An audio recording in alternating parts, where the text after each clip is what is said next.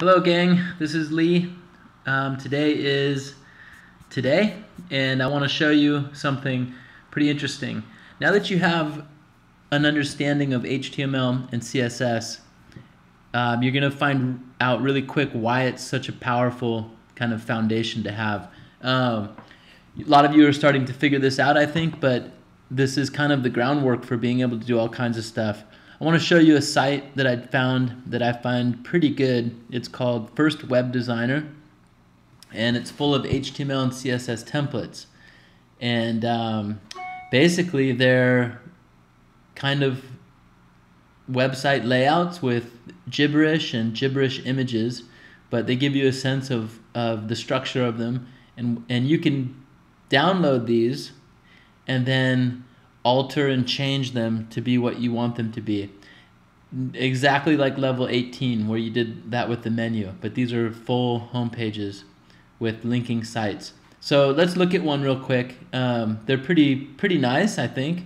This is one called Dark Side, and you can just download it and grab it, and there it is, right? So there's a folder. Let's drag that to my desktop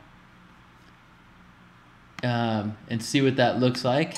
Okay, so when I open this, you're gonna see Darkside -03, and inside of it is almost exactly what you've been giving me for the last 3 weeks. It's a folder with an index page, and inside the index is a CSS series of CSS pages, and their design, instead of an image folder, they call it design. Okay, same concept. And if I open this index up, I can open it, and there is the Dark Side website, right, with its lorem ipsum, which if I ever have another kid, I'm gonna name her Lorem. I think that'd be awesome. Okay, so I can also take this index and I can drag it into my text wrangler, and look at that. Very familiar looking code.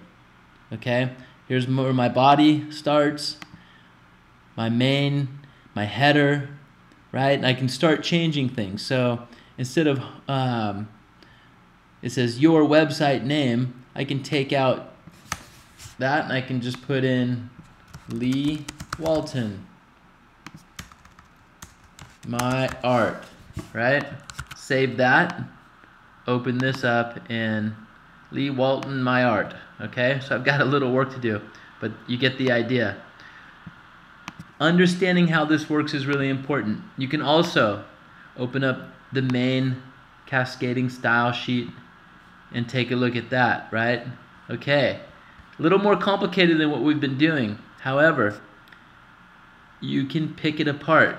It may take a while, but you can start to find the things that you need.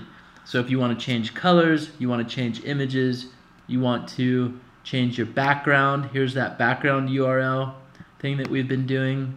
No repeat, right? These are all things that we understand. So you can slowly but surely start to change these websites.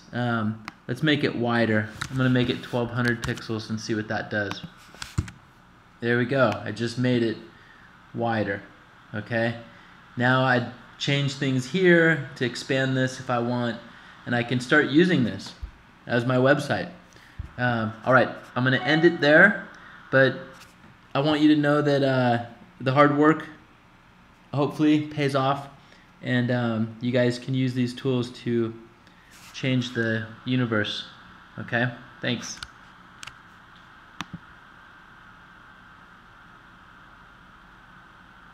I don't know how to end this video.